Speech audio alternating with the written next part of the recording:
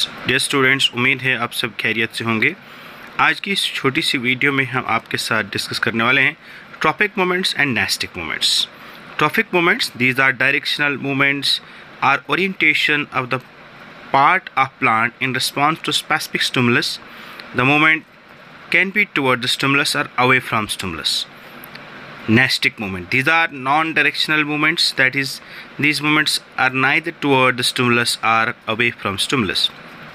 Tropic movements ka next point, these are the plant movements of curvature caused by unilateral growth, that is, one side of an organ grow faster than the other causing curvature.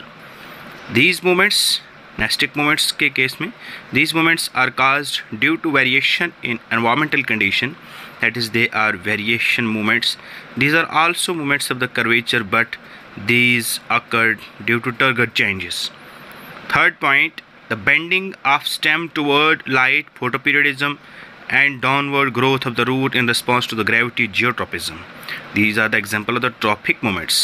And nastic movements, folding or dropping of the leaves, mimosa plant, touch me not, in response to the touch, are the example of the nastic movements. Thanks.